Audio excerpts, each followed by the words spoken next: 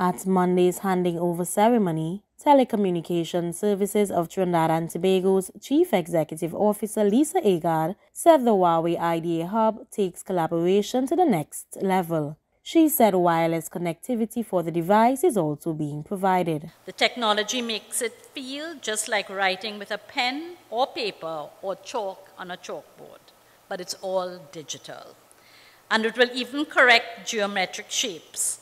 No more unequal squares or narrow-ended circles.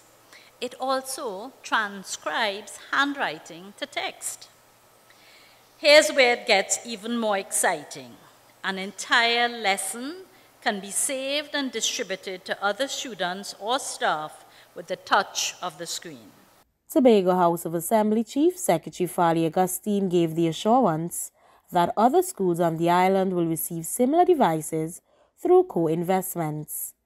He urged Speyside High's stakeholders to set the standard in utilizing the new piece of technology.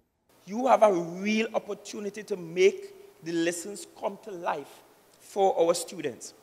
And so you at Speyside High School, you teachers and students, you have an additional responsibility, which is to demonstrate to the rest of this island how this device is worthy enough to be in every classroom on this island. And to force the THA, force my hands as Secretary of Finance to say, I have to spend some more money on it because like this thing is magic, it's working. But you are the pioneers with this in the classroom. Get creative.